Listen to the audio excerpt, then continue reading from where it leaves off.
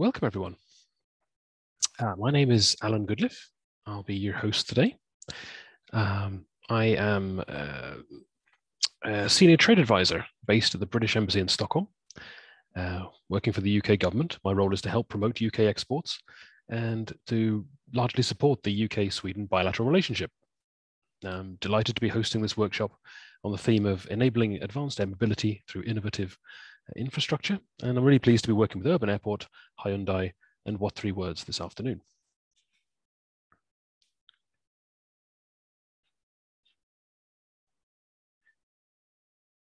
When I first heard about Urban Airport, I thought it looked really exciting, with a range of applications that you'll hear about shortly.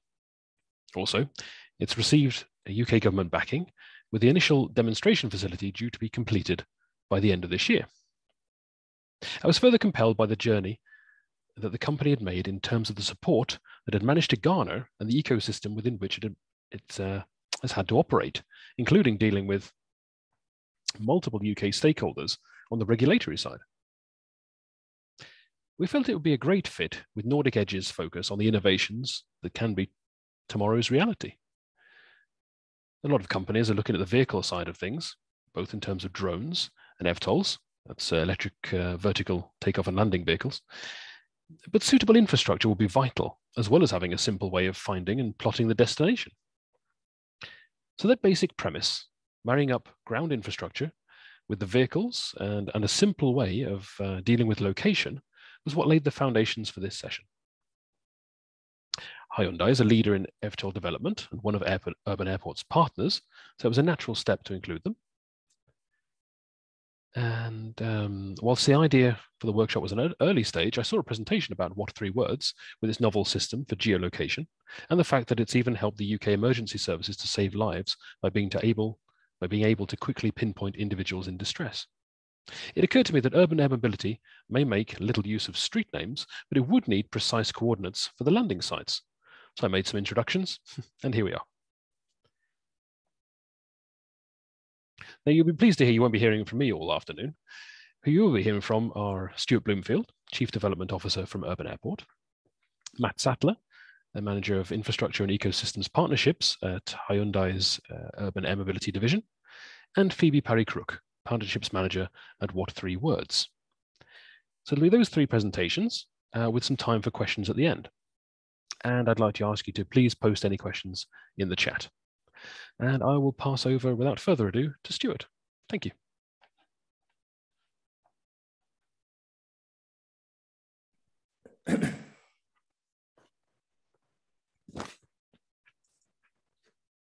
Next slide, please, I think.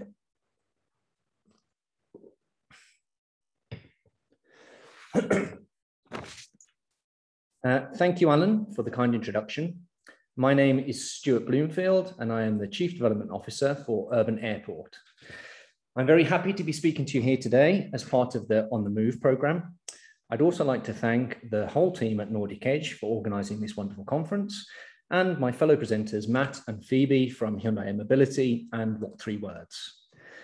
I'd like to talk to you today about the exciting new era of urban air mobility and how this new era in aviation will demand a totally new type of infrastructure. Next slide, please.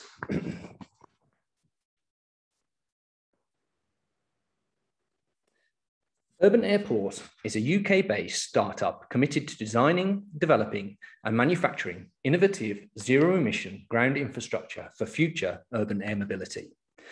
Our mission is to remove the largest single constraint to sustainable air mobility, i.e., the lack of infrastructure, in order to significantly cut congestion and air pollution from both passenger and cargo transport. Lack of infrastructure is the single largest barrier to the adoption of urban air mobility within cities. By building the infrastructure today, we can enable low-cost and ultra-convenient urban mobility that will help us to meet climate targets. Next slide, please.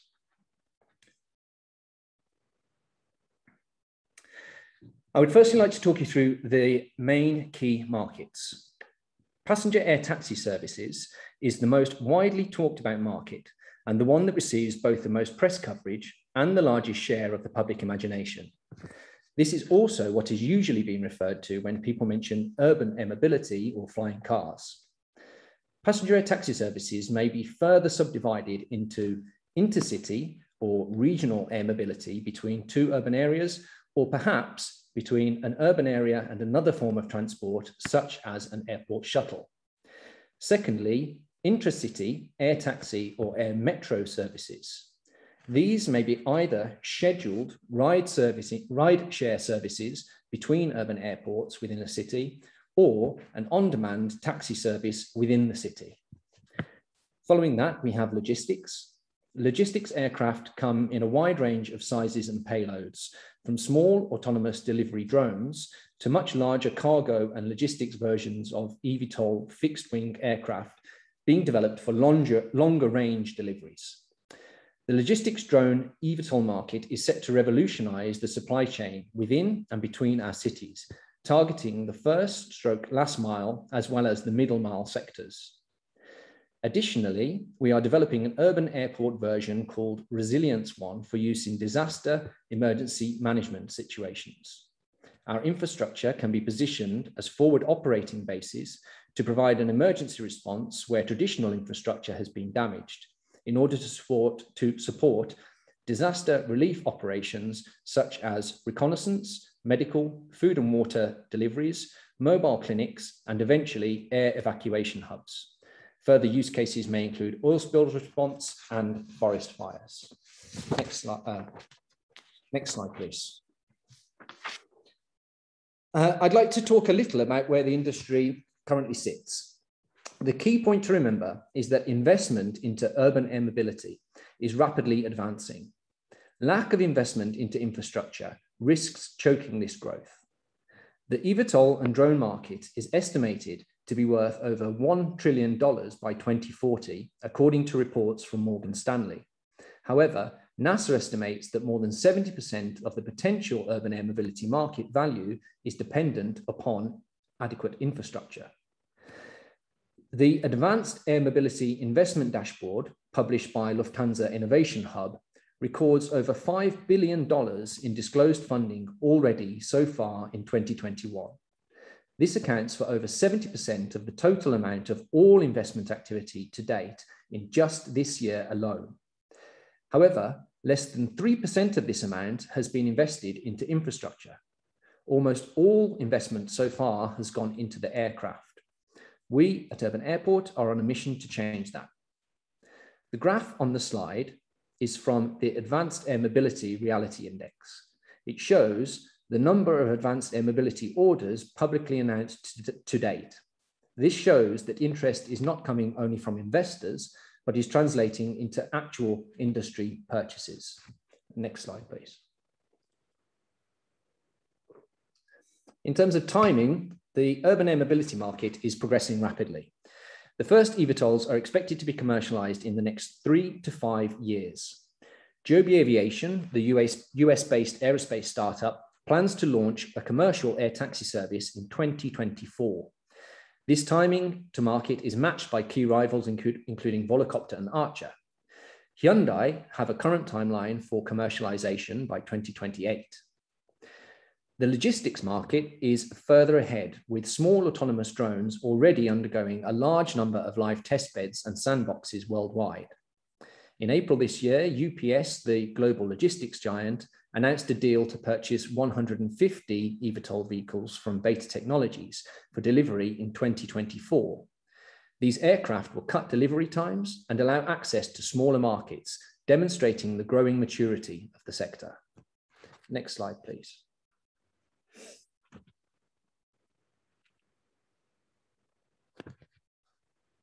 Sorry, next slide. Thanks. So you may be asking yourself, how are we going to do all of that? The answer to that is that we already are.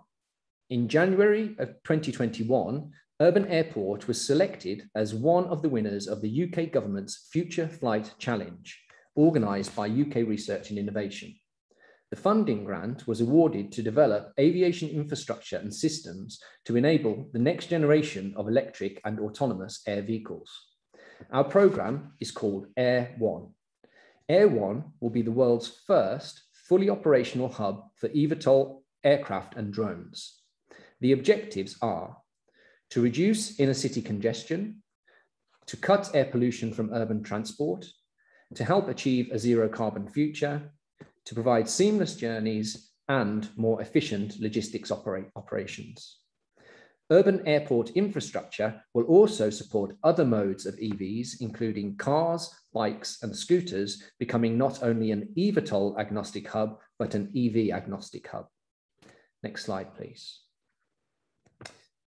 Air One will launch in the heartlands of the UK in the city of Coventry in early 2022 during the UK City of Culture celebrations for the year 2021-22.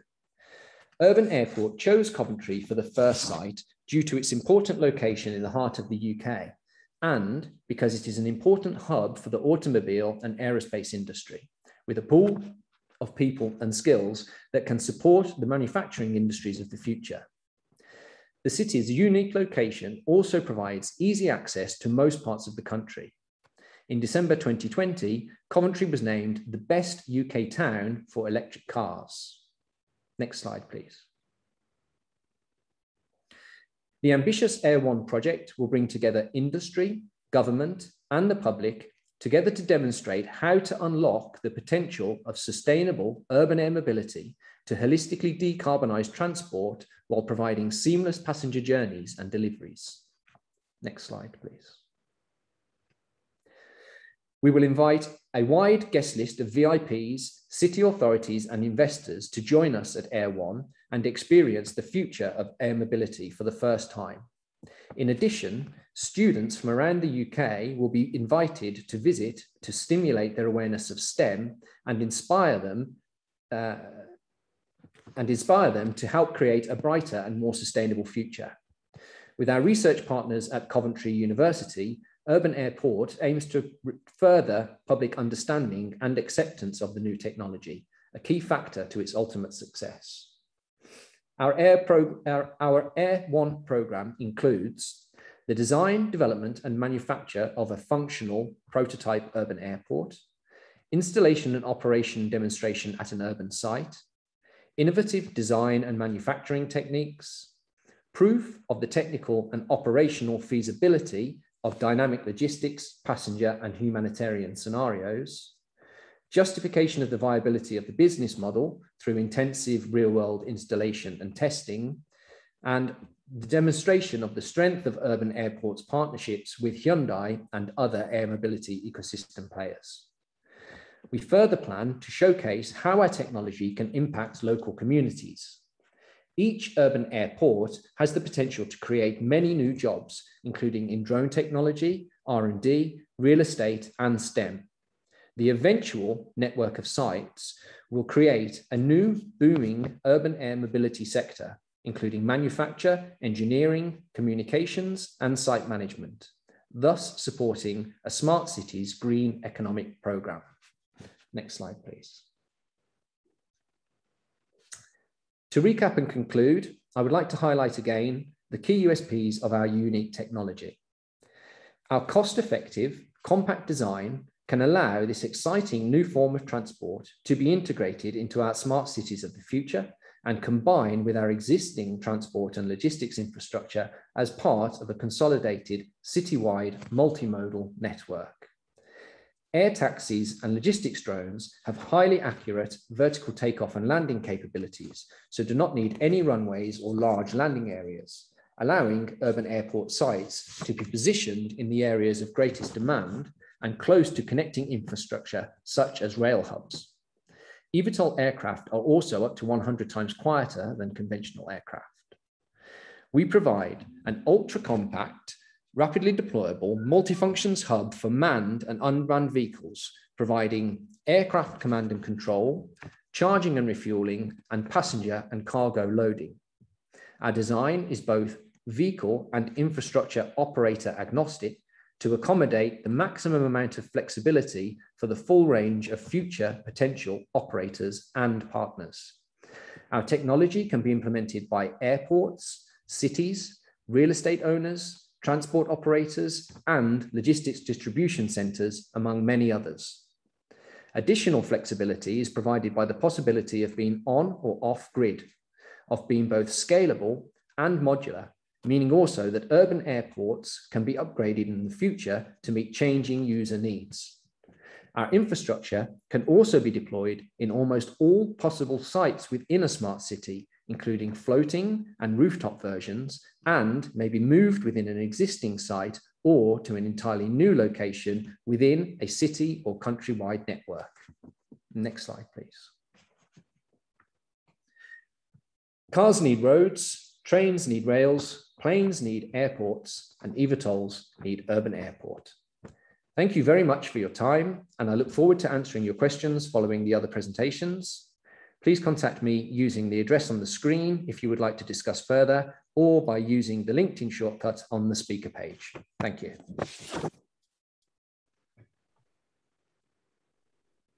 Thank you, Stuart. It's really fascinating to see the journey you've been going through over the last few years and where it's leading to. And I'm really looking forward to getting over to Coventry when travel restrictions allow easy travel to be able to go and see it. So I'd like to pass on to Matt Sattler from Hyundai. Take us further into the vehicles aspect. Great, thanks, Alan.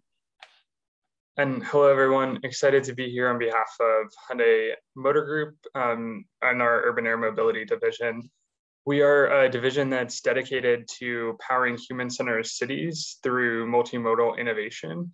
And of course, we're doing that by serving as a vehicle OEM and then also as an infrastructure provider in various ways. So we'll talk a little bit about that, but this is largely about our ecosystem and infrastructure approach to building this ecosystem around advanced air mobility with many of our very close friends like Urban Airport.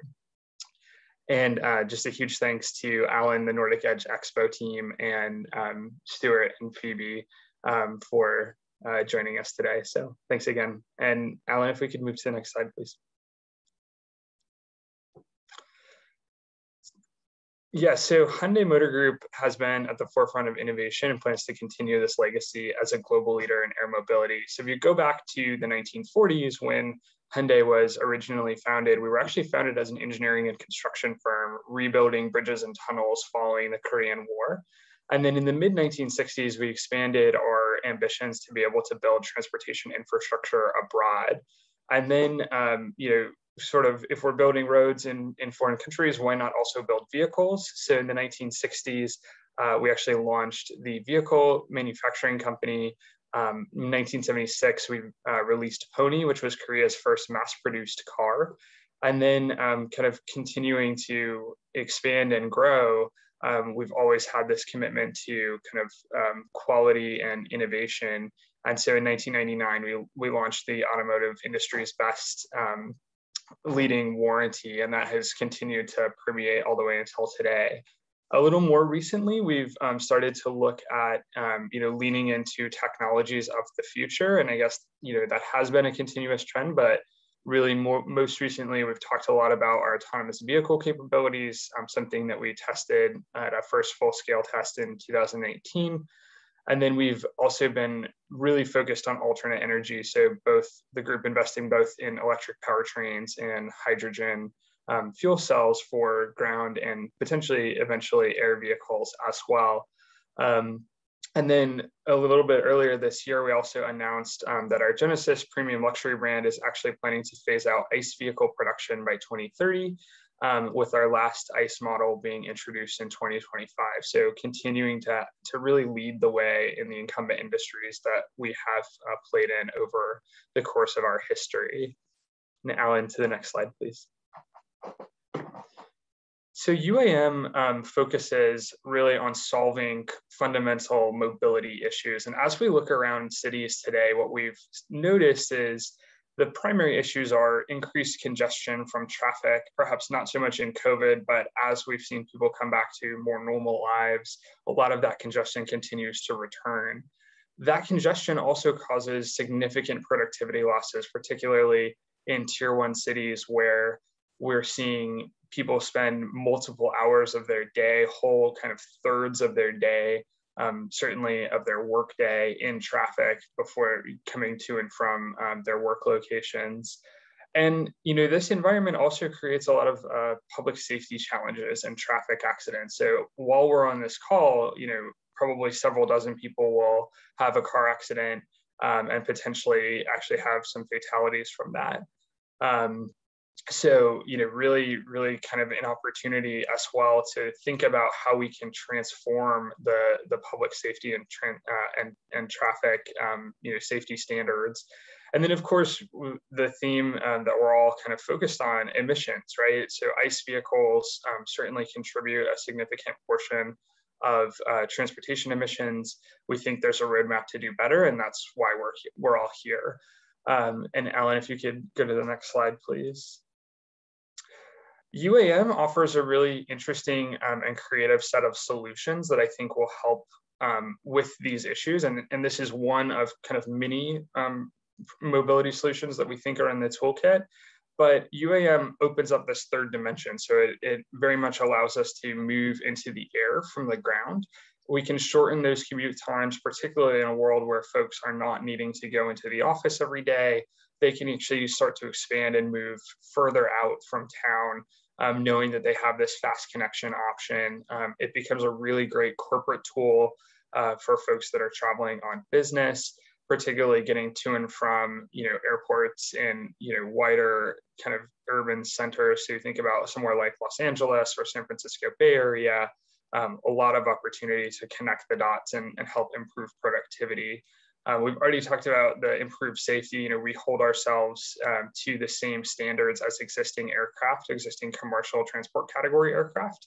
That will translate over into orders of magnitude higher safety standards than what we see in road traffic today. And it's significantly safer to fly in a transport category aircraft than it is to be in a ground vehicle.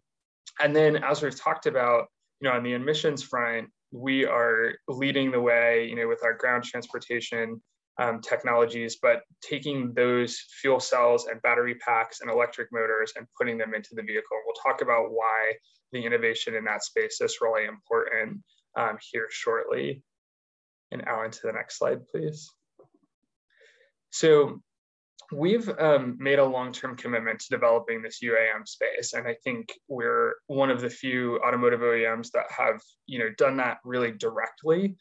But it all centers around the group's wider vision to build human-centered cities, and I think that's somewhat unique for a car company because so much of our lifeblood and infrastructure has been really associated with the existing development of roads, the existing deployment of automotive vehicles, but we actually think the future is really about the human, and the modes of transportation that go to support that are really going to be all about the human and making sure that they can connect in many different ways, both people and goods. And so that's really what this is all about. And this is one of, again, several products that we think come together to build this ecosystem. Through that, we're essentially focusing on innovation and initiative to optimize vehicle development. And the critical outcomes are sustainability, scalability, affordability, and access to transportation systems. So I think a lot of people still don't have access either for economic reasons or for geographic reasons to sufficient transportation that would really enhance their lives. And that's, a really big group theme as well. And Alan, to the next slide, please. So this is SA1, our concept electric vertical takeoff and landing vehicle design. We released this at CES in 2019, maybe 2020. Years run together in COVID. But this is a fully electric vertical takeoff and landing vehicle. And you'll notice that it has several motors and rotors all around the vehicle. There's a reason for that, and it is to take advantage of that electric propulsion system and the distributed electric propulsion. What that allows us to do is actually create both safety and redundancy throughout the vehicle design. And it also allows us to use and employ electric motors, which are considerably cheaper to operate than gas turbine engines or piston engines, and a lot more reliable than both of those. It also significantly helps with things like overhauls that are huge cost drivers for traditional propulsion systems. So, this wouldn't have been possible even 10 years ago without the evolution of battery technology and certainly continued battery density improvements.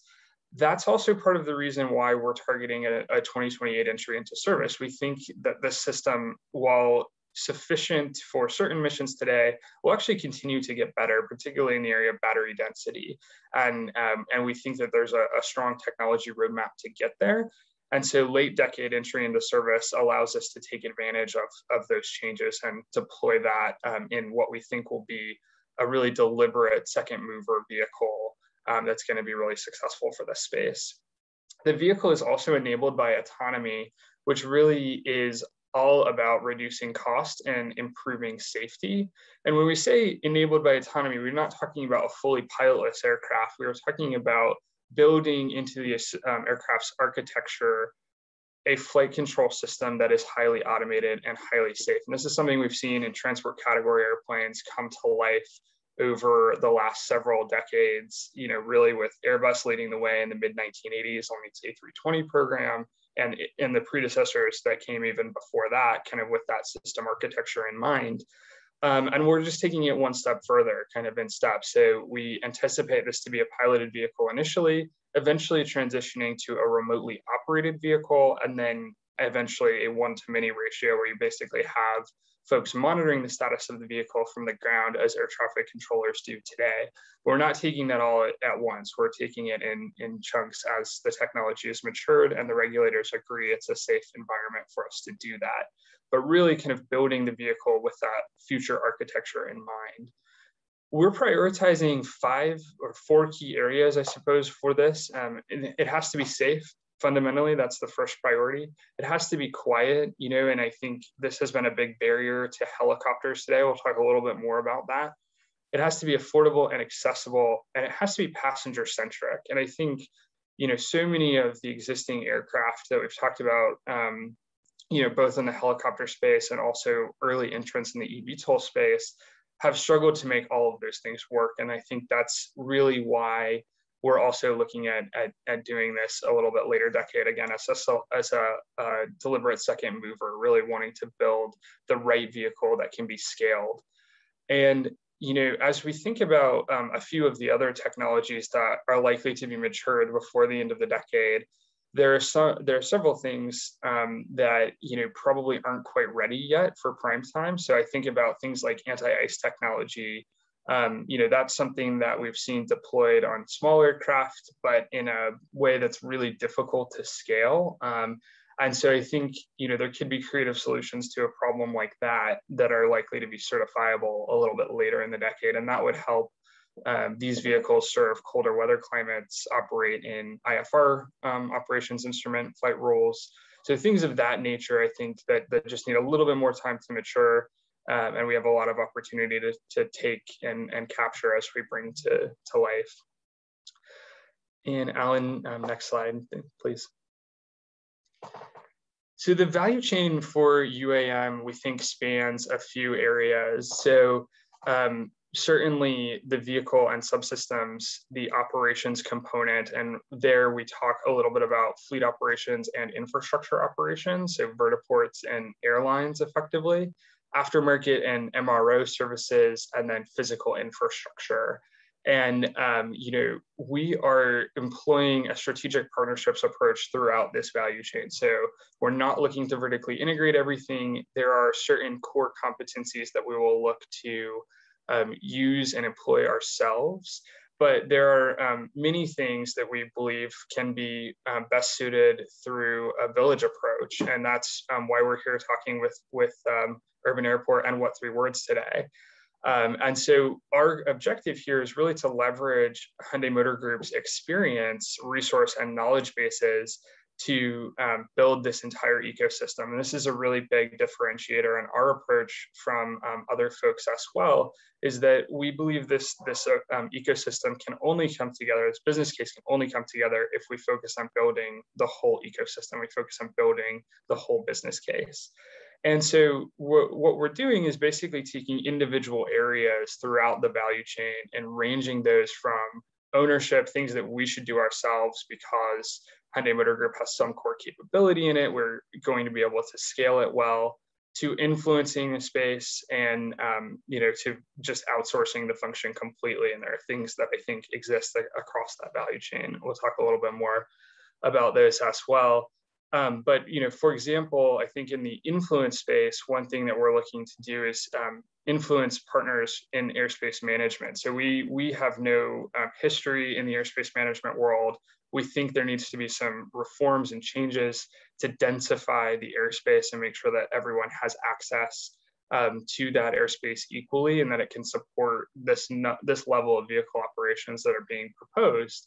But Hyundai Motor Group doesn't think that we can drive that directly. Instead, what we think makes sense is to have a really open posture about the end state that needs to exist, and basically work with everyone in the space that is doing great work on this to really reform that space and inform policymaking decisions going forward.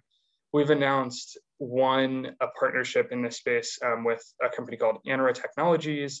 There will be several more that will follow up, and it ties heavily into our work with Urban Airport and the Coventry project as well, because there's a digital component of that. And so we're really trying to stitch together several of these things across the ecosystem. And next slide, please. So, we have a lot to do. So if you look across the ecosystem, there are a number of areas that we need to address. And so just to give you a quick overview of how we're thinking about that, we're currently in the process of scoping the requirements for the ecosystem, meeting partners, and developing relationships with partners who can help us co-build the ecosystem, which again, I think is the crux of our partnership with Urban Airport, where we very much view it as a synonymous, bringing together of the ecosystem, but we don't have a view that those infrastructure components will be closed, right? We think that the system needs to be shared across both operators and OEMs, vehicle OEMs. Otherwise, it's just going to be impossible to scale this business case to the same level. I mean, you wouldn't build a road that only Audis could drive on, right? So that's very much how we're thinking about it. And next slide, please. Just to touch on another area that we think is critically important, we really need to dig in and work with our regulatory counterparts across the space, and that's what we're doing. So we're working both at a federal level and then at a regional, state, local, provincial level with individual governments to basically unblock the key things that are going to be needed in this business case. And so those areas have taken, a couple of key underpinnings, and we think very much infrastructure development. We need to work with our local counterparts to think about how do we ease the building and permitting processes, how do we integrate innovative solutions like the modular vertiports that Urban Airport is proposing. How do we think about, integrating to existing transportation systems, things like train stations, building in locations where we can create mobility hubs and not just individual isolated areas, but also being creative about what those business cases are and how we think about them. And then we've also, thought a lot about how we create public awareness for UAM. I think it's quite likely that several folks on this call only started hearing about the UAM business case in the last year or so. Certainly in the general public and the representative general public, this is still quite an unknown business case. And I think it's been difficult for folks to identify with how they might engage with the case as well.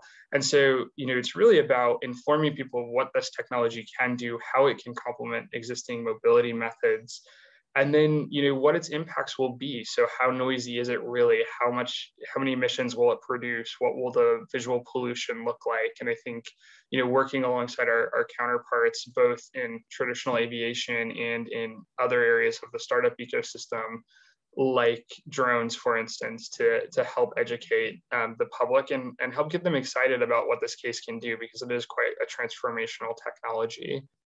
And then, this clarity on multi-jurisdictional governance is quite a difficult challenge. So, if you go and talk to a state or a local government, what you will find is that they very much have an opinion about whether or not this vehicle can operate, where it can operate, and what acceptable noise standards are. But the air is generally the jurisdiction of a civil aviation authority. So in the United States, that's like the FAA. And so a large part of what we're doing is basically bringing those various stakeholders to the table to create policy decisions that work for every stakeholder. And so making sure that we're not forgetting about anyone, and making sure, again, that what's being created is really addressing kind of the problem universally. And then, the last piece, which I think is quite challenging because it represents a really big change to how we do things today, is building this roadmap to multimodal integration.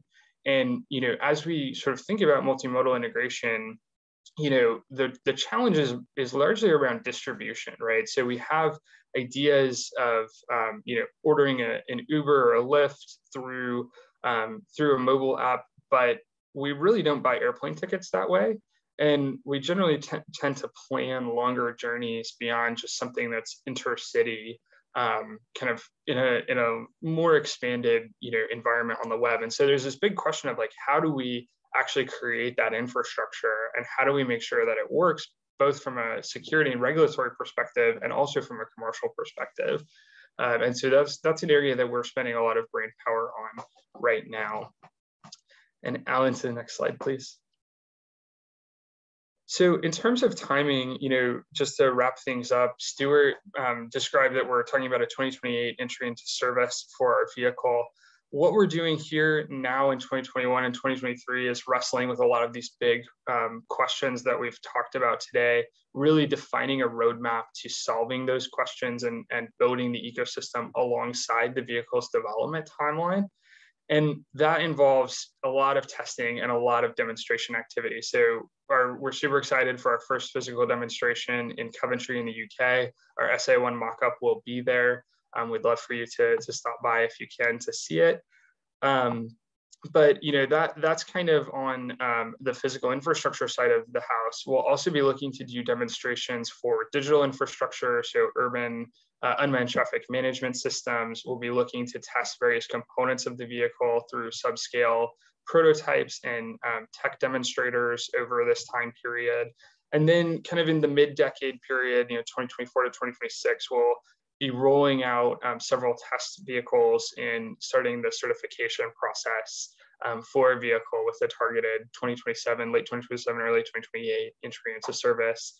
And then from there, this is all about commercial acceptance and scaling. And I think that's something that Hyundai Motor Group has done quite well over its time. And we're hoping to leverage that expertise as we bring this case to market. So thanks again, looking forward to asking or answering some questions a little bit later on. Thank you, Matt. Again, very, very interesting. And I did see that there were some questions coming in the chat, so we'll take them, like I said, a little bit later on. Some of what you were saying there was very much the focus on the human, and I think that's quite a nice segue into what Phoebe's going to be talking about with what 3 words, and really getting to know where, well, in some cases, where people are. So I'll pass on to Phoebe. Thank you very much. Thanks, Alan, and thanks, Stuart and Matt as well. Really great presentations from you both. Sorry, there we go. So having looked at the physical infrastructure required for urban mobility with urban airports and Hyundai, I will actually be talking about how the new addressing solution, What 3 Words, can help communicate precise locations, landing points anywhere in the world.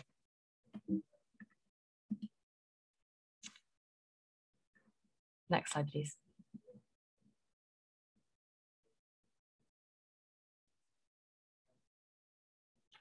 So looking at the agenda for what I'll be talking about, I'll first be starting with the problems that we have with the existing addressing infrastructure, then moving on to talking and explaining a bit more about the solution that I'm proposing today, What 2 Words, and then how it's currently being used sort of around the world, but also specifically in the urban air mobility space already. Next slide, please. So as this slide says, many parts of the world don't have an address. Traditional addresses are part of the essential infrastructure behind transporting both people and things. However, we do often overlook the fact that they were designed hundreds of years ago and are not always fit for purpose, particularly within the context of what we're talking about today, urban mobility. They were designed for the postal service and getting around hundreds of years ago. So, you know, many times when you're trying to communicate a location, the information that you might have, if it's the A11 or Highway 101, that is a very long stretch of road to be able to communicate, which isn't going to be fit for purpose when trying to specify a specific landing site. And the same for a forest or a field. Those are areas of the world that do not have an address, and that is fine when you're trying to get off the grid. But when we're trying to specify really, really precise locations, that is a solution that's not going to work. And even in areas where there are large settlements, this is actually a rhino refugee camp, there are no traditional street addresses. So many parts of the world just do not have addressing infrastructure. And this is really critical when people are trying to communicate where they are, whether it's an emergency situation or simply a need for basic resources or just traveling to that location, and that can be particularly problematic. But it's not just urban, rural areas and areas like the Rhino refugee camp. It is also urban areas. These are some examples in the UK, an area of the world which is traditionally thought to be very well addressed. But as you can see there in the top right, we have the issues with things like duplicated street addresses. And this is something that's around the world. So in London, we have 16 church roads alone, but you can also see on the screen that's an issue in Liverpool where there are 7 of them. In Mexico City, there are over 600 Juarez streets.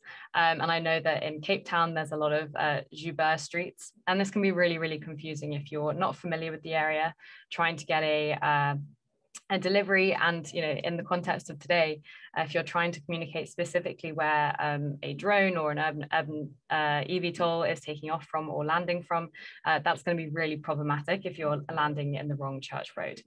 Down at the bottom there, you also have issues with kind of new buildings. Many areas and new construction areas will not be traditionally addressed for up to 6 to 18 months. And again, this is really, really problematic for people who are living there, but also for the logistics industry who are trying to deliver goods and services to that area. You can also have one address and multiple entrances. If you're trying to type in Wembley, the pin will drop a pin in the middle of the stadium, which isn't useful for anyone who's trying to access a specific entrance and a specific site.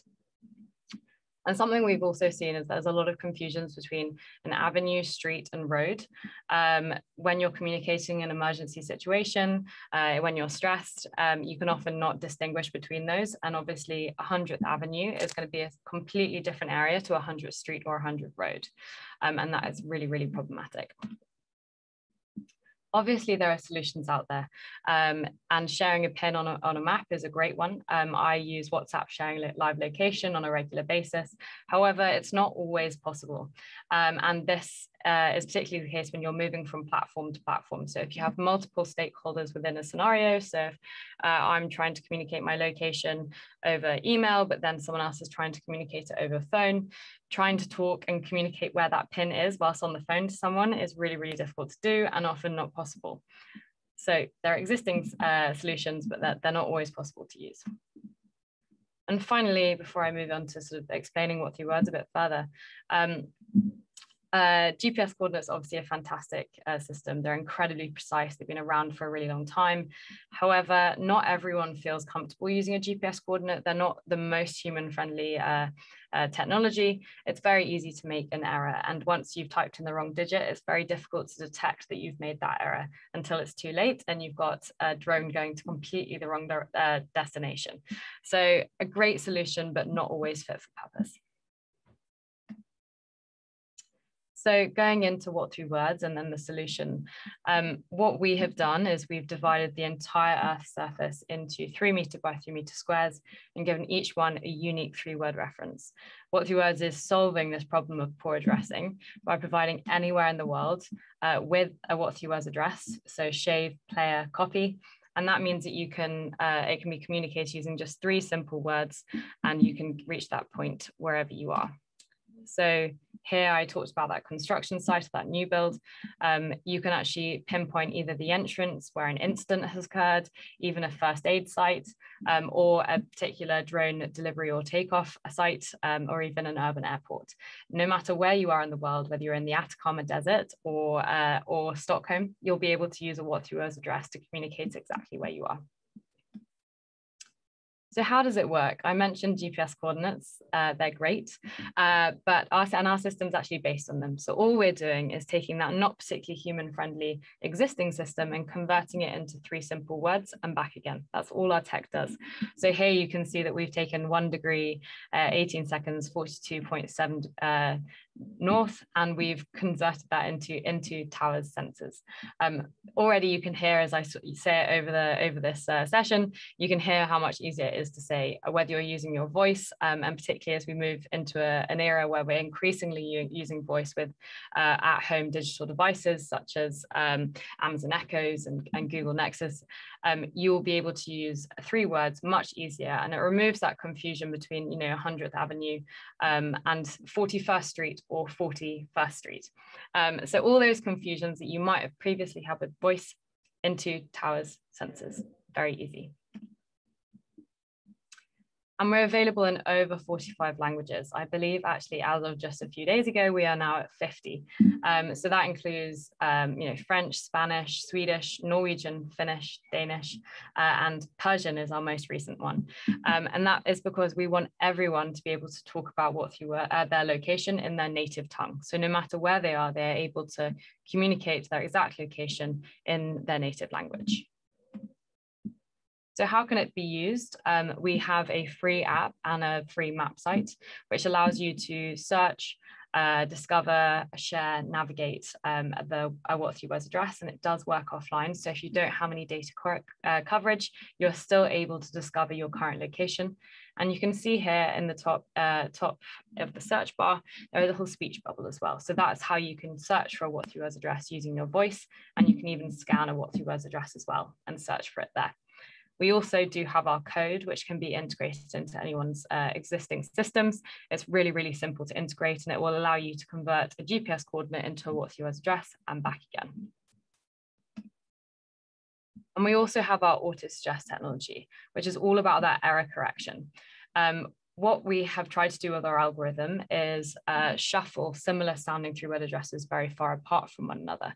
This means that plurals, so table, chair, lamps, we try and push that as far away from possible as table, chair, lamp to avoid that confusion. Sometimes that's not always possible because we do also try and make words like book or lucky in areas of high density of English speakers. And so sometimes we make a trade-off there. But that's where our auto-suggest comes in. And that allows you that if you've made a typo, if you've misheard someone over the phone, it will auto-suggest things that it's a bit like Google's "Did you mean?"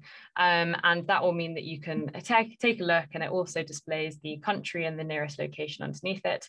So you can get that context and realize that you didn't mean a what through us address in Stockholm, you meant one in Copenhagen, and therefore you can select that what through us address, and just really helping with that error correction and making it as human-friendly of a system as possible.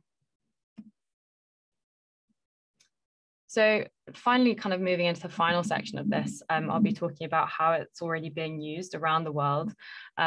We're being used by thousands of businesses across industries in many different ways. So whether it's a hotel trying to be discovered, we've all arrived at hotels and our sat nav said that we're there, and actually it takes a very long time to find the exact entrance, or even parking spots as well.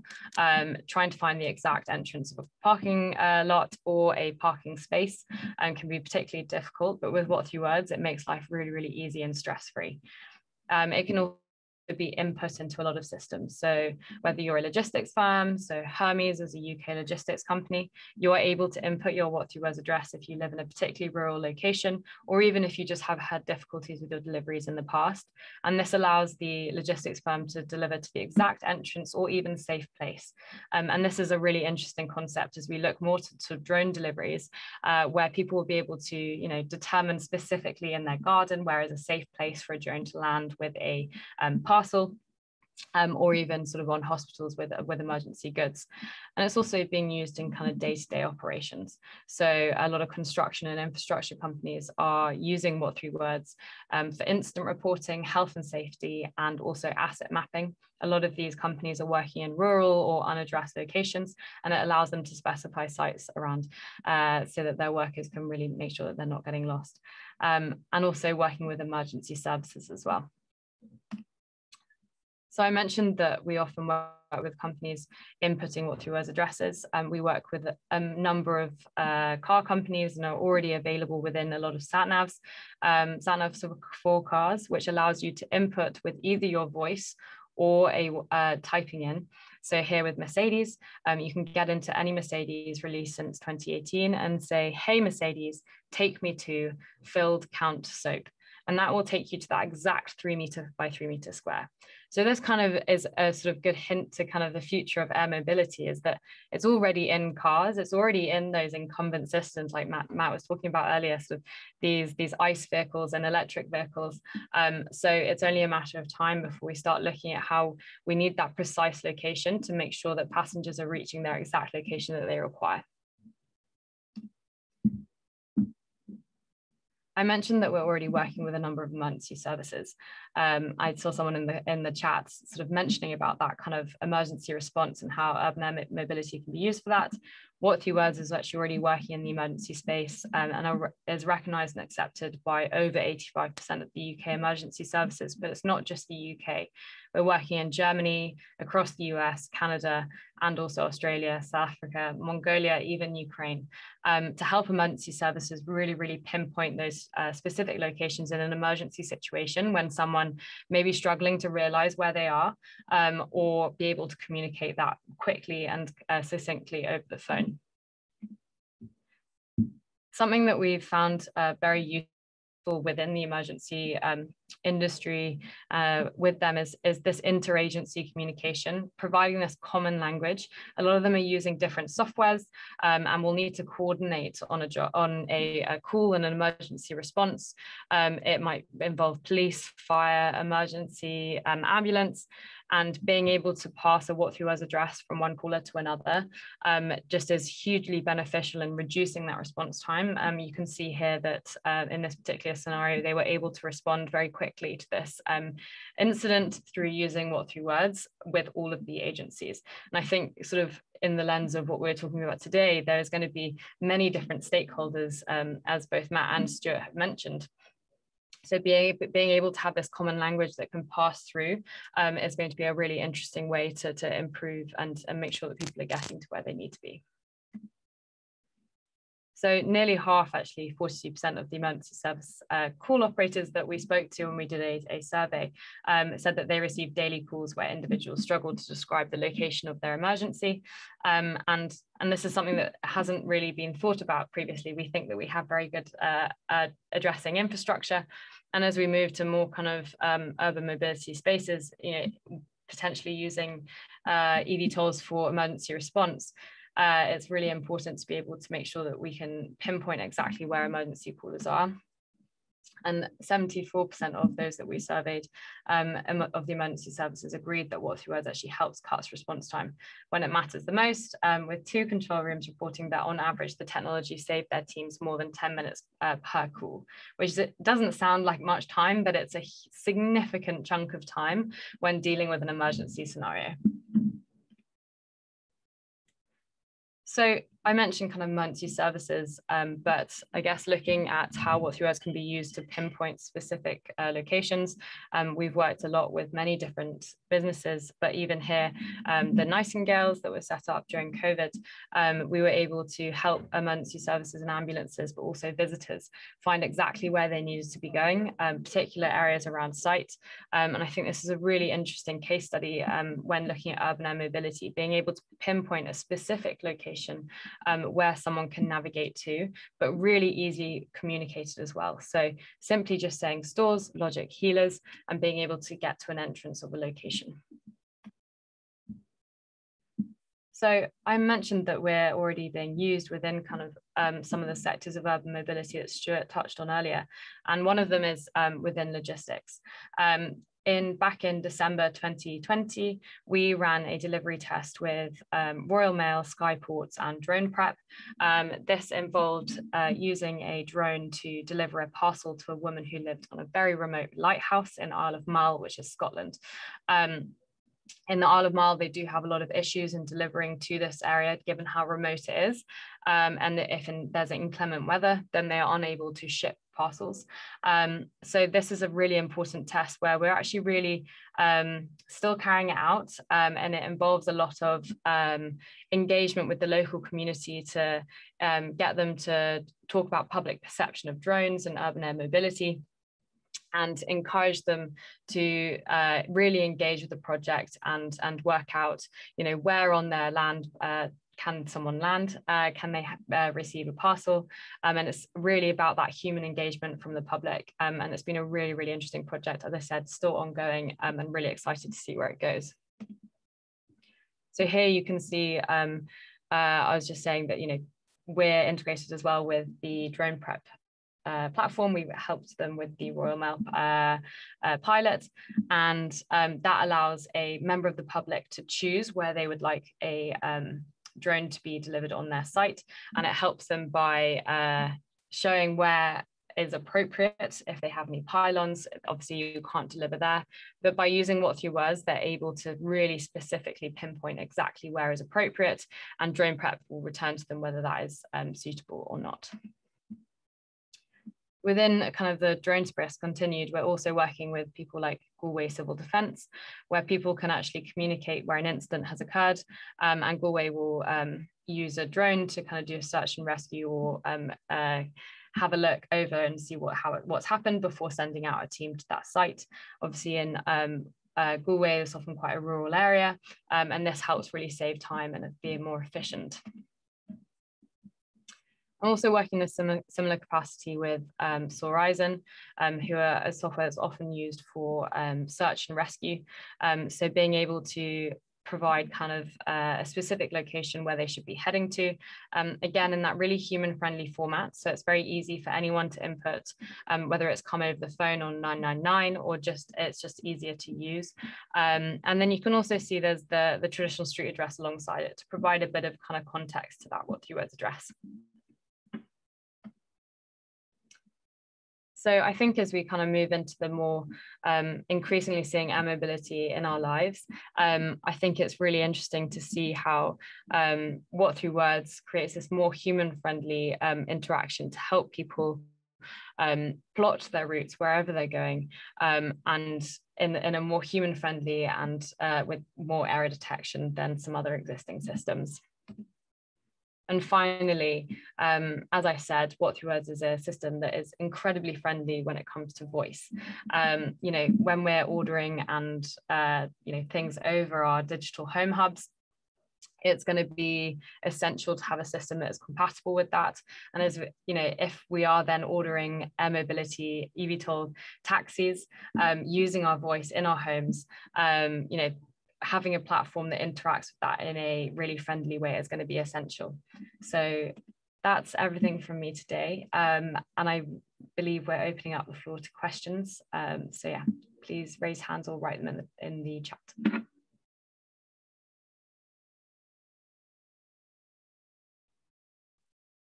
Thank you very much, Phoebe. It's really fascinating. I found that a wonderful system. So many applications, quite amazing.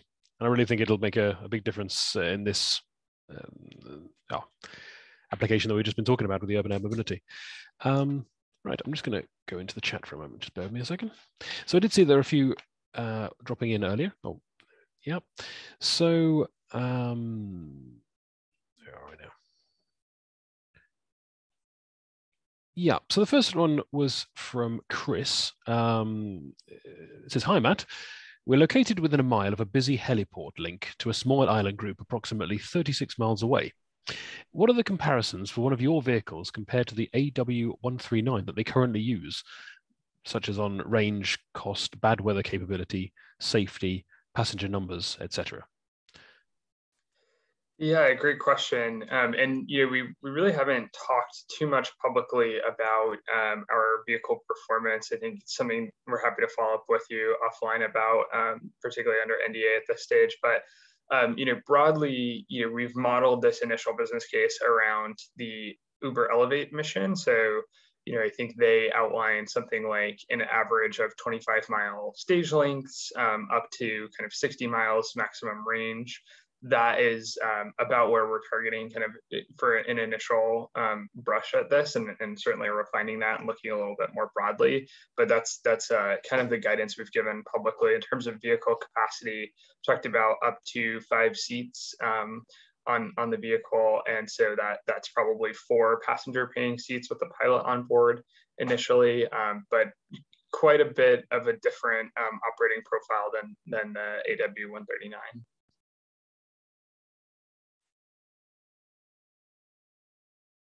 Oh, thanks, Matt. And I see that Chris has written in the chat there. Thanks very much appreciated. And then there was from, I hope I pronounce this rightly, Yup. It says the recent EASA survey showed that the urgent medical use case has the highest level of public acceptance. Will Hyundai also aim for that use case? Yeah, another great question. So certainly we think emergency services are a really terrific application for this. I think there's been some of our competitors out talking about even things like organ transplant and delivery. That is definitely an area that I think we would explore. And I think, we've talked a lot about this as a passenger carrying vehicle, and certainly we think it's a mobility forward solution, but that doesn't mean that we don't think that there are a bunch of other applications for this as well. I think emergency services in particular is one that is really low hanging fruit that we can serve pretty much immediately. And you think about certain zoning and locations, right? From an infrastructure perspective, like the city of San Francisco, the only places that you can actually land a helicopter in its limited hours are at hospitals.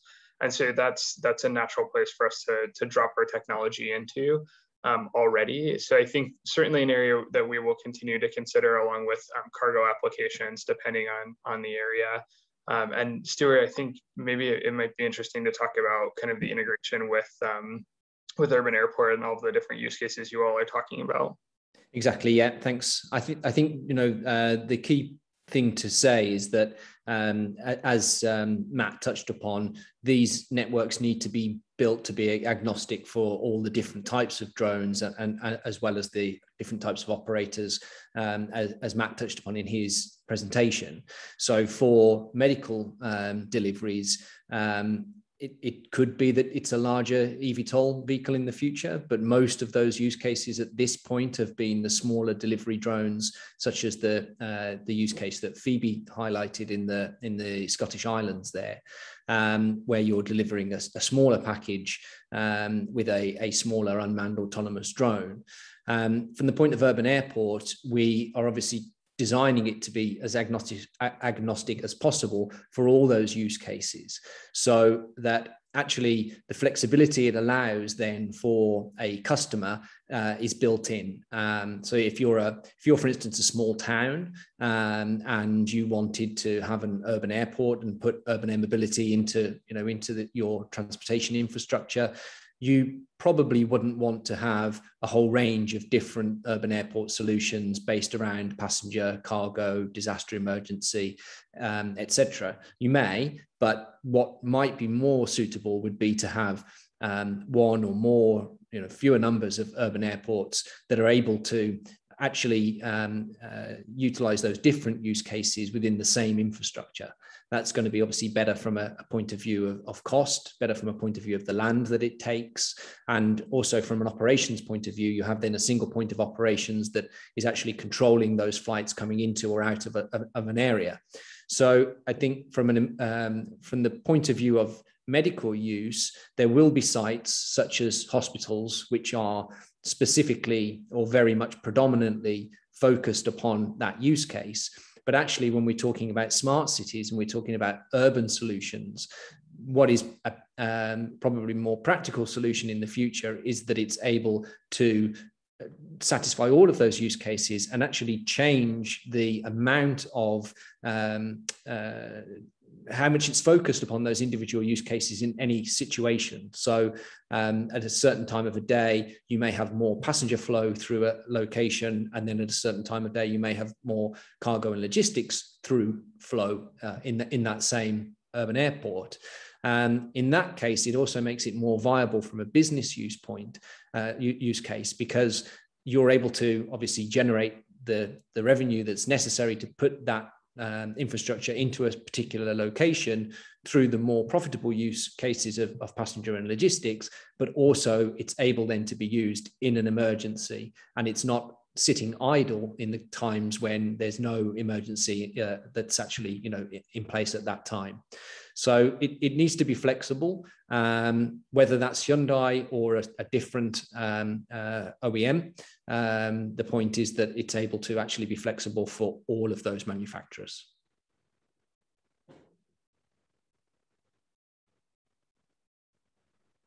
Super, thank you both. And I see that Jaap has answered there in the chat as well. Thanks, Matt. We're now using 2 conventional helicopters, so eVTOL would be much appreciated. I actually had a few questions that haven't appeared in the chat, but were sent to me prior. So I can just throw those out there as well, putting people on the spot a little bit. So we can start with quite straightforward question in a way, but probably a complicated answer, I can imagine, based on what we've heard so far. If a city or town would like to put up an urban airport, how should they go about it? So I'll start to answer. Yeah, I mean, get in touch, is the first key thing. What we're trying to demonstrate through Coventry is how local authorities, or what local authorities need to do in order to start their journey along, incorporating air mobility into their towns and cities. It's a really long and complicated question if we start to go into the details of what is needed, but obviously there will be certain silos that it sits in. So there are physical characteristics that need to be met within a city. There's then obviously the air, what we call the air architecture or permitting side that needs to be in place. So some areas of a city just may not be accessible from a point of view of restricted flight zones, etc. So you may look at a location and say that it's particularly suitable from the ground. It sits next to an existing hub, transportation hub, etc. But then obviously it needs to be assessed from its accessibility from the air, of course. So there are many different things. Then obviously regulation at the moment is in its infancy, but planning and actual regulation for permission to build in any area, even if it's physically suitable and then possible from the point of view of actually reaching it from a UTM point of view, then obviously planning and those types of regulation need to be in place too. And then there's business case and all of those kind of things to be built in. So it is a very complex question that requires a complex answer. I think the simplest bit is the bit that I said at the beginning is, if you are interested, that's obviously the reason why we're, one of the reasons why we're here speaking today, is that we would like as many partners to approach us as possible that are interested in implicating it or implementing it rather into their cities, and not just local authorities, but also private owners. So I said in the presentation, real estate developers, logistics, distribution centers, hotels, really the applications are quite limitless. So yeah, if anybody's, interested in particular to go through that in more detail over a longer call, then please get in touch and, we'd be happy to set that up. Super, thank you, Stuart. I see that a couple more questions are pinged in through the chat, so I'll take them next. First from Ravi, I think this was sent to me directly. Again for Stuart, is Urban Airport looking at US-based operations anytime soon? Yes, we are. We're not. There is nowhere that we're not looking to go to. Our partnership with Hyundai Air Mobility allows us obviously to look at the US market, in in more detail in particular. So yes, we're looking at use cases, specific use cases in the US already, and it's one of the markets that for sure is going to be one of the largest in the future. It's also particularly suitable in lots of use cases. Being as Matt said, there are specific examples already, such as downtown Manhattan to JFK, or the San Francisco Bay Area, or Los Angeles, where already there are live trials or paper trials at the moment that will become live trials in place. So the US market is something that is very important to us. Yeah. Super, thank you. Oh, Matthew, please. Yeah, one quick thing just to add on that. I think one thing that I didn't mention in our presentation is just the similar sort of scope and geography that we're also looking to serve with our vehicles. And, I think as we look at the global footprint for Hyundai, we certainly wouldn't close any geographies off. But, the question is really kind of how to sequence those geographies. And so, certainly in the United States, that's where we'll be certifying the vehicle. There's a lot of interesting locations. And then I think, another area that really has made other geographies stand out for us is their friendliness to the business case, and their willingness to take some risk with us on this business case. And in that sense, really kind of lean in on how do we create the right kind of urban planning environment for rolling out the vehicle. And so I think that's largely been the center of gravity for many of the conversations we've had outside of the core kind of market sizing exercises that we've done. But of course, Phoebe has us both beat by having global coverage already. Yeah, I agree on that, I guess. Yeah, you can use us anywhere in the world, including the ocean. So definitely recommend downloading the app and giving it a go. Thank you. All of you, thank you for that one. And a follow-up question again from Yap, actually. For Stuart and Matt, do you see a role for regional airports in your vision of the future urban airspace system? These smaller airports seem to be forgotten as an available asset at the moment.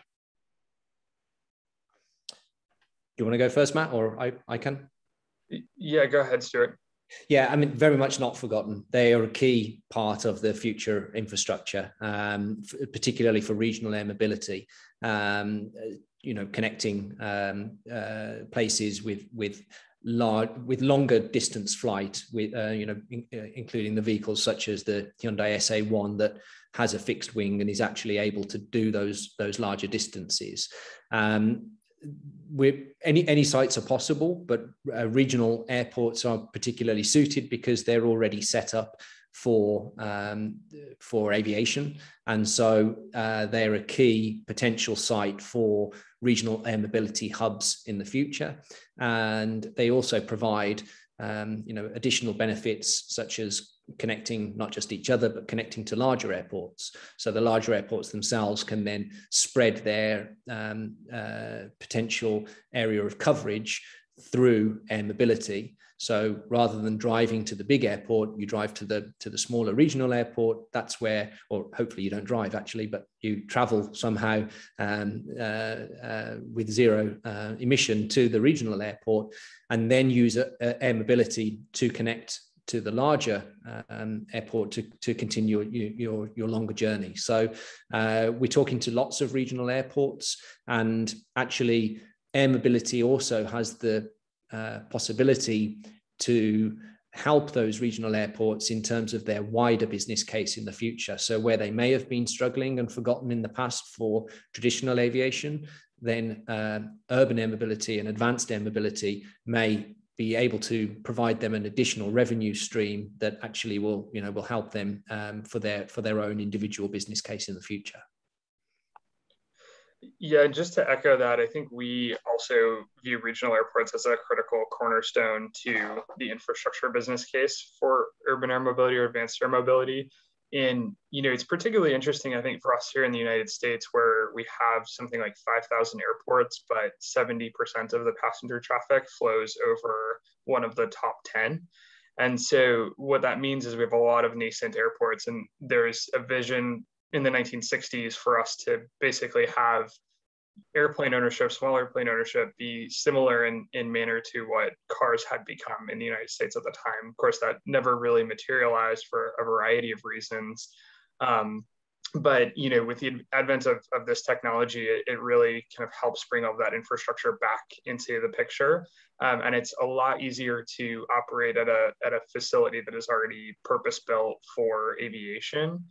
I think the challenges that we see with them are kind of twofold. One, there's not really much physical infrastructure there by way of terminal or passenger infrastructure, which is really where I think the urban airport folks and ourselves have a big role to play in building those out and making them quite useful. And then I think the second issue is really one of ground mobility and regional connectivity within a certain city or region, because a lot of these airports are a little bit more rural. They don't tend to be connected, by definition, with large kind of dense transportation networks.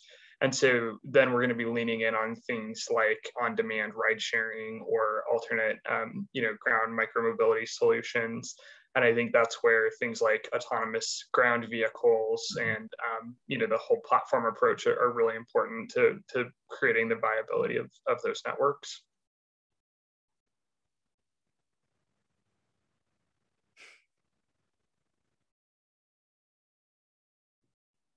No, thank you both. And I see the Yaps replied there. Good to hear that regional airports are part of the whole story. So super. Just I'll go on to one of the questions I received earlier. I think this is probably largely for Matt. I think probably Stuart can also chip in. Sorry, but perhaps a little bit less for you, I would say, on this one. But what is a typical use case for advanced air mobility? Who'd be flying? Where would they be going? How much would a seat cost? Those kind of things.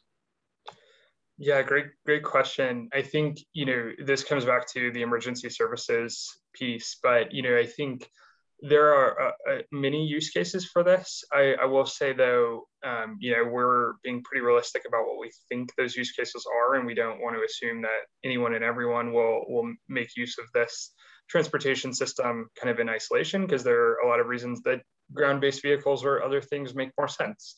And that's why it's one of many kind of tools in the toolkit. But I think the classic example of trying to improve like productivity of a business trip is probably kind of the most near term thing for us, and kind of two reasons for that. One, time is kind of fundamentally most valued, I think, in a direct way by companies, right? And so those corporate clients can basically make use of flying from a major airport. So if you fly into JFK and you need to get to Manhattan and then you fly out of Newark later that night, it's quite difficult to make all of those ground transfers work. I think anyone that's done a business trip in Los Angeles and had to be in more than one place would certainly attest to needing to move around very quickly and basically planning like whole swaths of days, so an AM or a PM, just to get somewhere and spend like time with one person.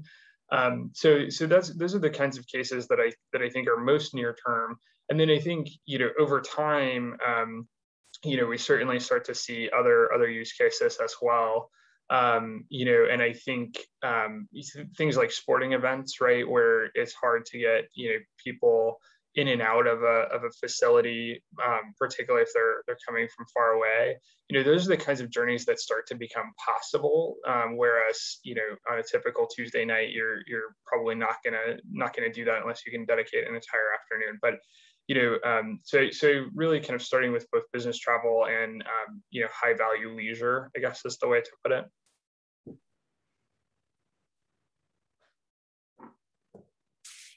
Thank you, Matt. I'll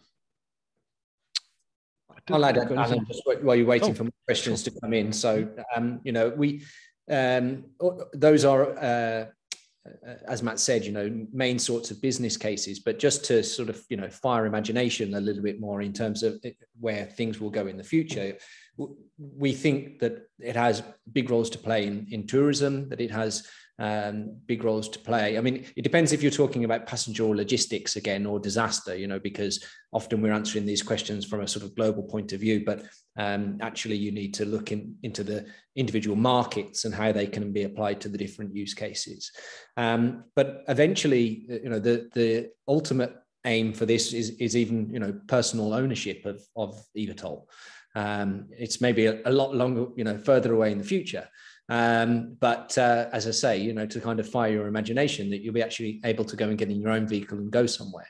So I think, ultimately, all of the solutions that we have to talk about need to be more practical and focus on ride sharing and focus on opening up or improving existing corridors and those types of things. But actually, I think that eventually, when it's possible, or in the next few years, when it's possible for you to go and take a journey somewhere in an eVTOL, there will even be a large number of people that do it just for the sake of the journey.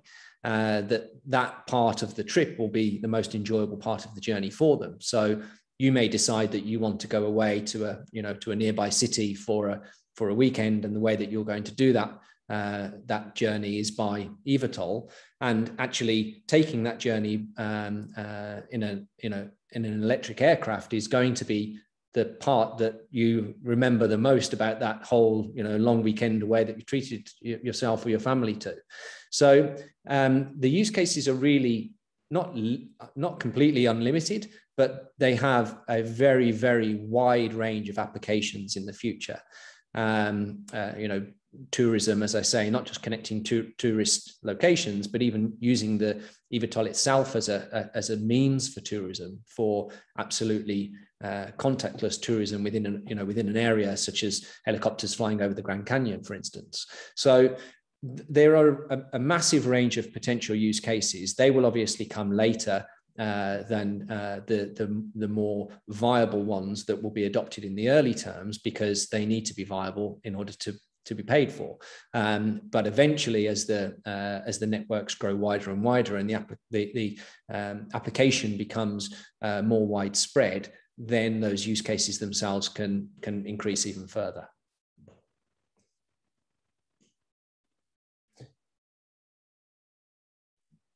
Thank you, Stuart. Something else that popped in. We're seeing, I'm obviously most familiar with Sweden, but also I think similarly in Norway, in Finland, probably perhaps to a lesser extent in Denmark, I'd have thought. You've got quite a lot of land, quite a lot of bits of land with relatively few people in, some reasonably sized cities, some smaller towns, a lot of forest, some mountainous areas, a lot of lakes, that kind of thing. Where do you see the big benefits will be coming? I mean, I'm thinking things like on the logistics side in particular. A lot of times people might have to drive quite a long way just to get to the pharmacy. Where do you see things the big benefits coming in? I think perhaps you can all chip in there. We'll start with Phoebe. You haven't had much to say, had much announcements lately, Phoebe. Yeah, I mean, obviously we are just an addressing system, but we have seen huge benefits coming, in areas of South Africa, where areas, people living in townships previously didn't have an address and a way to communicate where they are. Now are able to, have a pizza delivered, which is, very low entry, but also are able to, have an emergency service, be able to find them very, very quickly. So being able to provide that addressing infrastructure we've seen kind of change people's lives, and I think providing an urban mobility solution that means that these people's access to both services and other larger communities will also have a huge impact on changing people's lives and how they interact with different services available. I think that will be really interesting to see. And maybe, I think over COVID, I think we've seen more and more people move away from the city. And, will this facilitate that even further? People being further away is, there is less of a necessity to be living in cities if you live near an urban airport and can travel using a Hyundai eVTOL. Yeah, I think, completely agree. I think what's particularly interesting about this case is the sort of unlimited potential of it. right?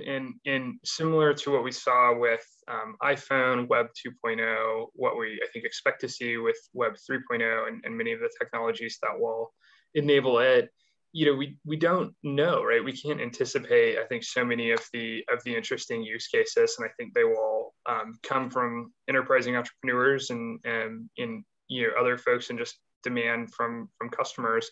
But I think it's really promising to see the growth that we've seen in the drone space recently. So Google Wing, I think, conducting a couple 100,000 deliveries directly to consumers with its drones. Mana in Ireland is running quite a full scale trial. And so there are a number of those types of things. I think that adoption continues to grease the skids for us to really come in and find those unique use cases. So I think that's part of why it's a little bit difficult to anticipate. What we know, right, at a kind of first principles level, so that a lot of people take car journeys today, and a lot of people take walking journeys, but the average journey is about 3 miles from their house. And what we've seen, like in the leisure airline space, kind of on the opposite end of the spectrum, is if we lower fares enough, will pull people off of their couches to go on vacations. And so I think the question is, what are those opportunities, and how do we make them happen? But first things first, we have to build the ecosystem, we have to build the vehicle, and I think we're going to see some really, really unique applications coming out of that. Yeah, I would only add that the question really is very pertinent to the geography that we're talking about, and that's really why I think we've put the panel together as it is today. It's the combination of the technologies and the building of these partnerships that are particularly suitable to sparsely populated populations. So throughout the Nordic region, a network of urban airports then combined with what 3 words technology can cover a much wider area for a fraction of the cost of the installation of traditional infrastructure.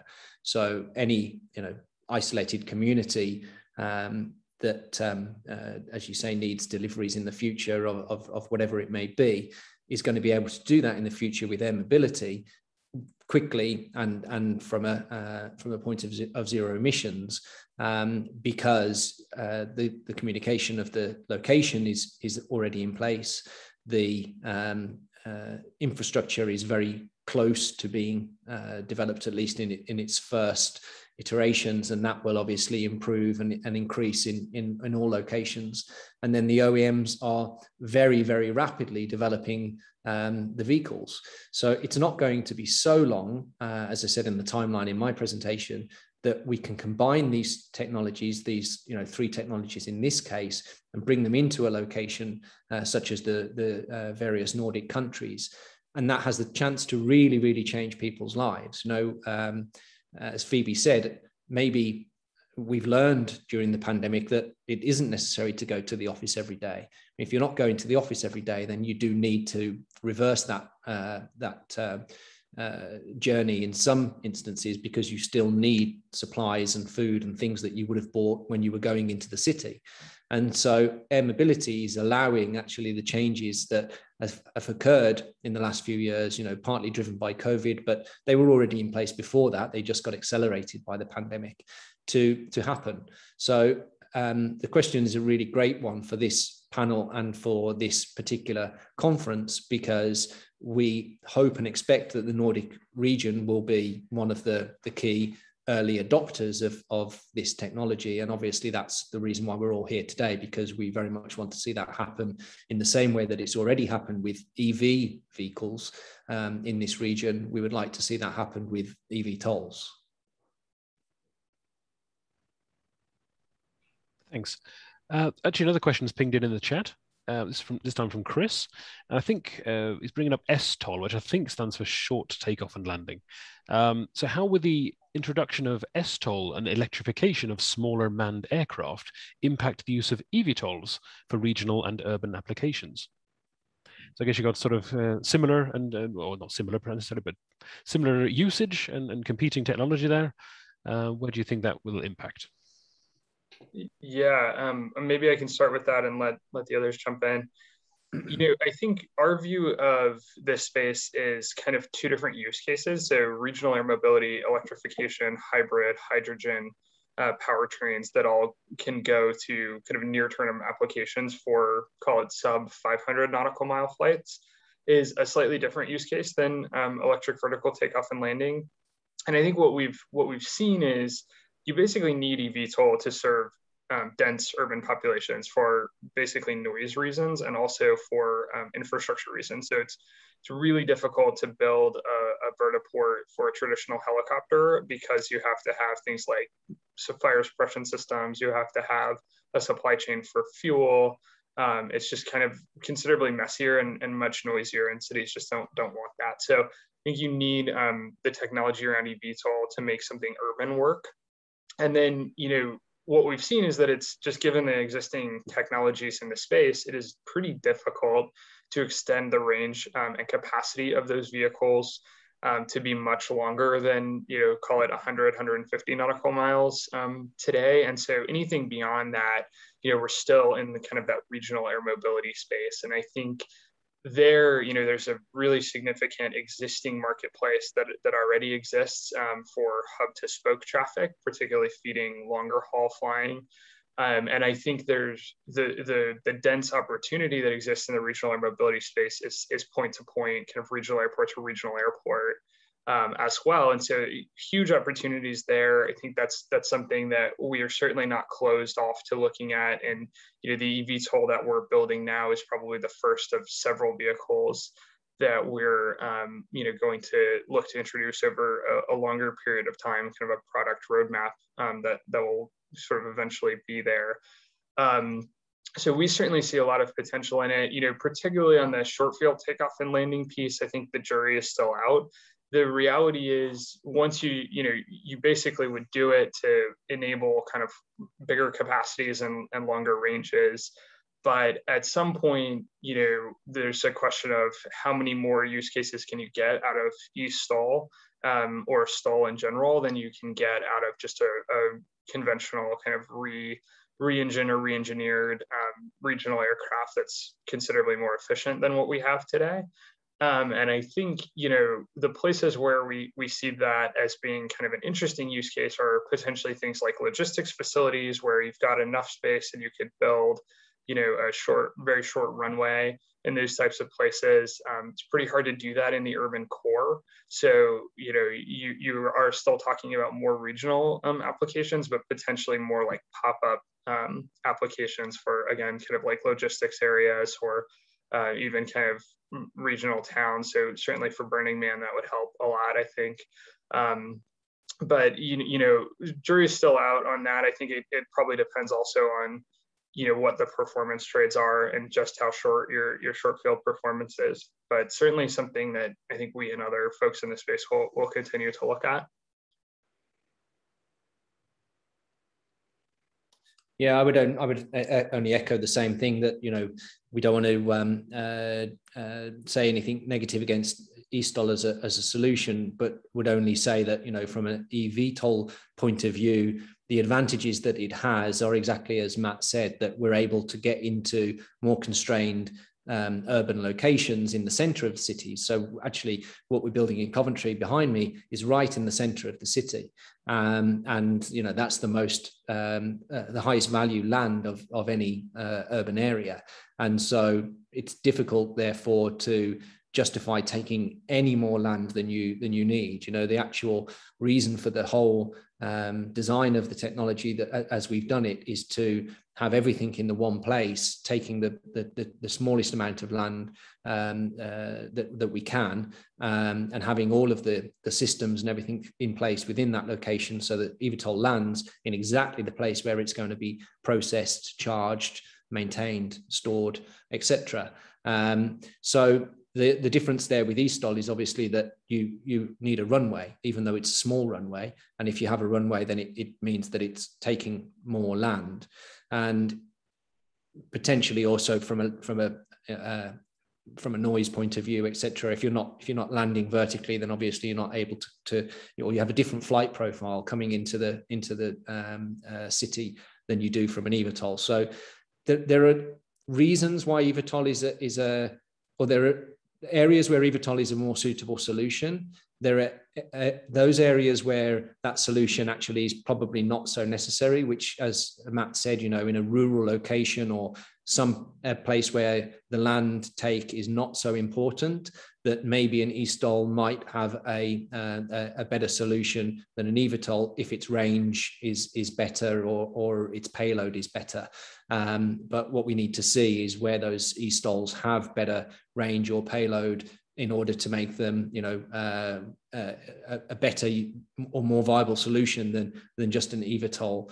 That there are obviously a huge number of eVTOLs already being developed, perhaps because they're more flexible in those ways that I've just highlighted, and maybe fewer eSTOL because they have these some limitations that don't over and above make them a better solution from what an eVTOL is able to give you.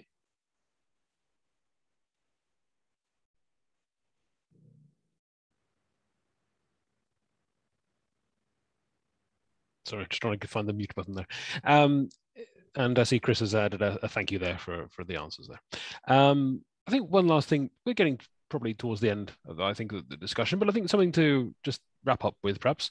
Everybody's feel free to chip in, but it's probably most suitable for Stuart, I'd have thought. What are the biggest challenges, or if you rather, what are your top tips for anyone in the audience that's looking to contribute to building this advanced air mobility ecosystem? I guess Matt could chip in too here, I would say. What would be your top tips for, if you're starting from scratch, based on your experience so far? Where are the best places to start? The very much the foundation blocks. Actually, I'll answer it from the challenges point of view. First of all, any new type of infrastructure is extremely capital heavy, expenditure heavy in the first instance before you're able to get to the point of it being a profitable operation. And that is obviously the biggest hurdle at this stage for the whole industry. What we're trying to do with our solution is to make it as easy for any interested customer to implement an air mobility solution. It may, not look like this in 10 or 20 years' time, but where we are in the market at the moment, in order to be able to adopt this as it stands now at the kind of lowest level of expenditure, we feel that this is the best solution for any interested partner to be able to do that. So the top tips are kind of all integrated into the solution that we've designed in order to hit those hurdles or jump those hurdles even as best as possible. Anybody that's interested, I would encourage to contact us. We are a sort of honeypot for all of these potential partnerships, including the main one with Hyundai, that we're able to bring together. So all those hurdles, including, as I say, regulation and all of those things we touched upon earlier, are able to be met by different players within the ecosystem. So I would say the top tip would be collaboration between the various partners, and being open to bringing in as many of those necessary partners as is necessary at this stage, and a desire to actually start this journey, and start this journey now, because it's not something that can be implemented overnight. It's going to take a number of years, even if you start looking now, before you have an operational vertiport in place. And so to meet the timeline of the OEMs, in order to have infrastructure in place for when those vehicles are able to fly in the next 3 to 5 years, we would encourage everybody to start thinking about that as a solution that they can start to put into their smart cities now, rather than waiting and missing out in the future. Yeah, just echo that, Stuart, on the collaboration point. I think it's something that Matt mentioned earlier in his presentation. It's not, there are so many different components in order to bring air mobility about. This panel is just an example of that.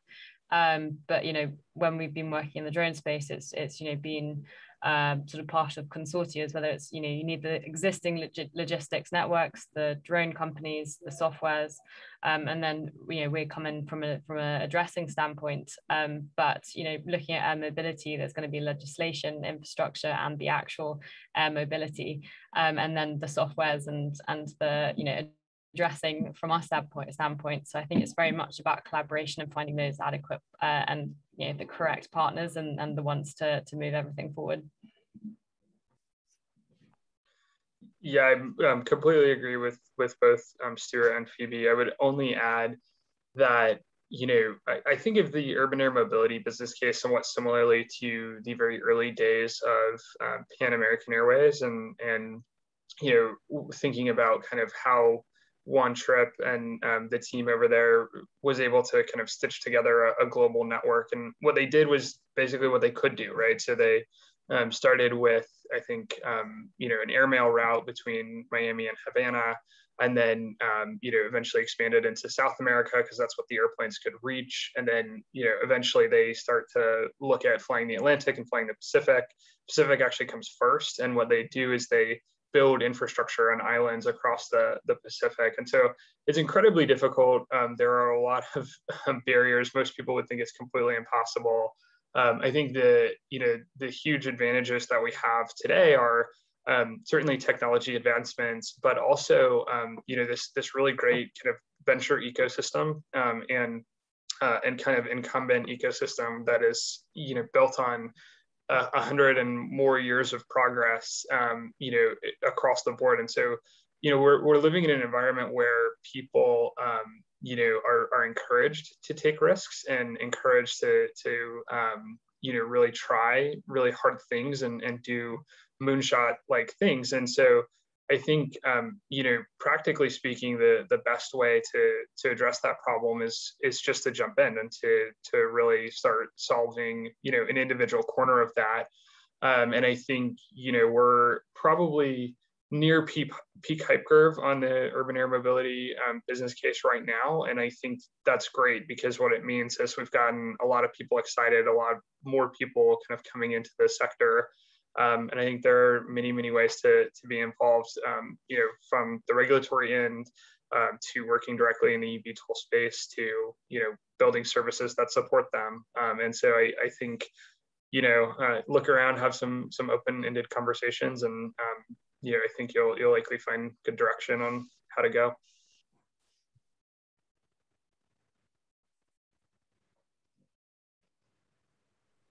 Super. Well, thank you very much. I think there don't seem to be any more questions in the chat that I can see. So I think we can probably wrap up around here. Unless anybody has any final comments at all. I'd just say thanks so much. Yeah. Thank you for organising. Thank you for moderating, and thank you for everybody that has come along to see us speak. Yes, thank you. And for my part, thank you to all the speakers, to Phoebe, to Matt, and to Stuart, and to all of the audience. I hope you found it an interesting, stimulating topic of discussion. I certainly have. I look forward to keeping contact with the speakers over the coming months and so on, and then particularly to see how the Coventry installation develops. If anybody's come up with any questions after the fact, please feel free to send them to me. I can pass them on to the relevant speaker. Or indeed, if you want to make contacts, connections, and I didn't catch any contact details, I'm happy to do the same there as well. Otherwise, thank you very much for today, and we'll call it a day. Bye-bye. Thank you, Alan. Thanks so much, Alan. And Bye. everyone attending. Bye. Yeah. Bye-bye.